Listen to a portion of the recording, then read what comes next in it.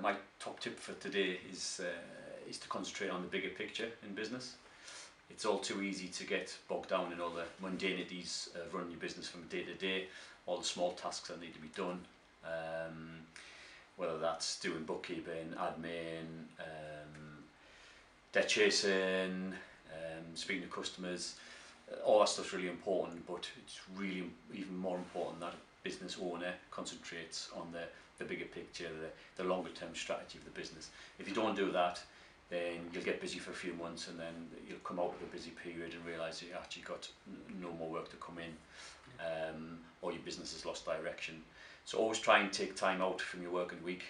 and think about, step outside your business for a while and think about where you want business to go and where you want it to be in 6 months time, 12 months time, 3 years time,